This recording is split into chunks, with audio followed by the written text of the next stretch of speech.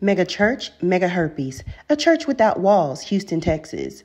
This congregation has more than 24,000 members and a pastor who knew he had herpes and wanted to spread his member around. Welcome.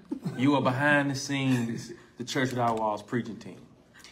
And we've come to a fork in the road. Meet Pastor Ralph Douglas West II. March 2018, Ralph met a woman online, had sexual intercourse with the woman, and transferred herpes. Several days later, after enjoying disease-ridden sex, the woman experienced an outbreak and sent Ralph an email.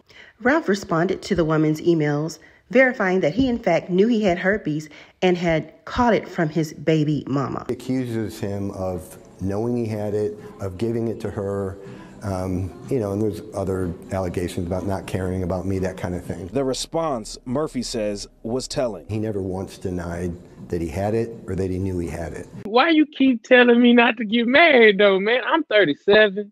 I'll be 38. Sir, nobody wants to marry you. You have herpes. What in the world? What's going on here? They must stop the kingdom from advancing. Now, here's where I take issue. This is Ralph West Douglas Sr. Sr. knew about the lawsuit and about the allegations of his son giving herpes to a random woman on social media. However, from 2018 to present day, Sr. allowed his son to continue teaching and preaching at a church without walls, and obviously a church without boundaries. And I just want to know who in the world would go to a church to sit up to listen to a pastor who can't even preach.